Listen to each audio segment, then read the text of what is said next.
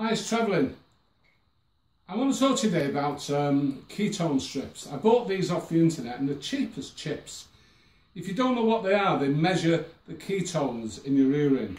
And this is what they look like. Inside, you have these small strips like this. They're plain, but one side of them has got a little bit of something on it. You'll see it when you get them. And what you have to do is quite simply this. You need a container which you have to pee into.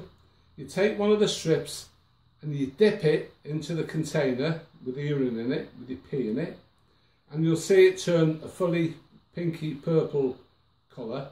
You take that out, and on the side of the container here, on the side of the bottle here, are different markings, and this is what you're measuring off against the scale.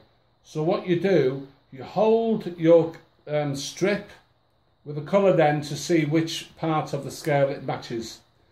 And obviously, if you're in ketosis, that's good. That means you're in fat burning mode. I'm not a doctor, I'm not an expert, but I bought these, 100 of them, and cheap as chips, and I use them every day because I need to be motivated. I just need that motivation. I just need to know that what I'm doing is working. So I would encourage you, if you think you're in ketosis and you haven't bought any ketone strips, just go on the internet and buy them. They're as cheap as chips. See you again. Bye.